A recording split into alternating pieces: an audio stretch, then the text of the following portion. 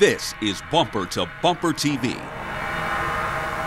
Mazda is proving it can play with everyone else in the crossover segment with this, the CX7. A few years ago, it might have been classified as a small SUV, but in true crossover style, the vehicle is based on a car-like platform very close to the Mazda CX sedan. In fact, if you look at the body lines and accents, the family resemblance to the sedan side of the brand become clear, very clear.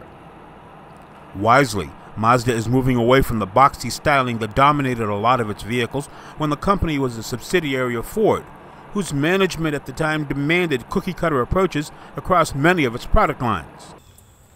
The 2010 CX7 tips the scales between 3,500 and 3,800 pounds, depending on the drivetrain and engine configuration, and has seating for 4 adults with comfort. When it was originally launched, the CX7 only came with one engine, but now there are 2 different motors available under the hood. The 2.5-liter I-Series 4-cylinder with variable valve timing offers 161 horsepower and 161 foot-pounds of torque. And for drivers who want more performance, the S-Series 2.3-liter turbocharged 4-cylinder delivers 244 horsepower and 258 foot-pounds of torque. Both engines come with a dual overhead cam and timing chain for easier maintenance.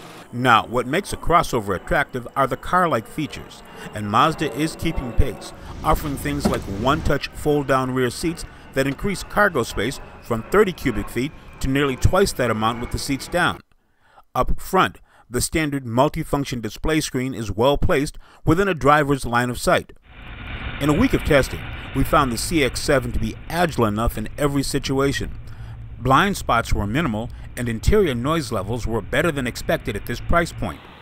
Overall, we found the CX7 to hit the mark in most areas as the company continues to make its way as a standalone manufacturer.